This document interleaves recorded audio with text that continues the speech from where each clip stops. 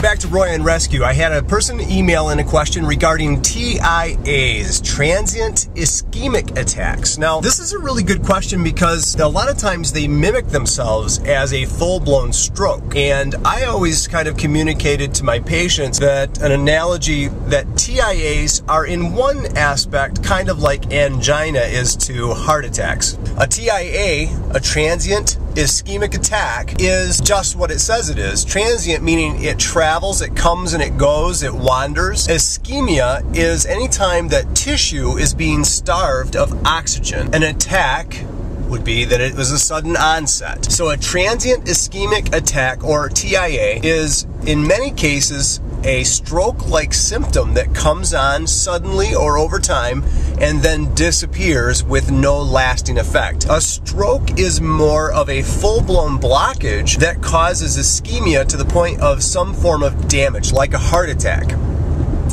where an individual has a full occlusion or the majority of this vessel is occluded, or they have a blood vessel rupture and they are having bleeding in the brain, pressure and damage that way, which causes ischemia as well as pressure and damage. A TIA, in many cases, in what I always looked at in my patients, was that it's a warning of potential things to come. Now, it could be a weird phenomenon where somebody just passes a blood clot that dissolves and never reoccurs, or they have a major constriction, which is kind of rare as well, and then it disappears because it vasodilates or the vessel redilates, or it could be a small bleed or something like that that resolves itself. But if a person suffers the signs of stroke, which would be left-sided or right-sided paralysis, weakness, slurred speech, drooling, drooping of one side of the face, inability to speak clearly, or they speak gibberish but seem to understand you in many cases, those could all be signs of a full-blown stroke. And the only way that you really would know if it's not is if the person's symptoms resolved, and they resolved fairly quickly and maybe didn't come back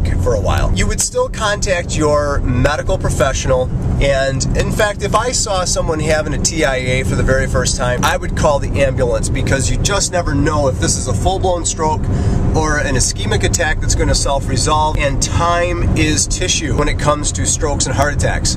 Also, a TIA could be, as I said, a warning of bigger things to come, a full-blown stroke, and this person may need to have surgery, they may need to have medications, they may need to have their blood pressure taken care of. Whatever the case may be, they should be seen by a medical professional, a physician, and I would say that this thing warrants a visit to the ER. Now, if this is this TIA problem is something that is ongoing, it's chronic, and your doctor has said, here's how I want you to treat it, I want you to watch it. If it doesn't resolve in a certain amount of time, I want you to go ahead and call 911 and get into the hospital. Follow your doctor's orders, obviously.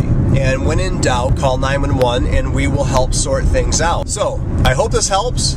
And from Roy on Rescue, keep on rescuing and have a great day. Bye-bye.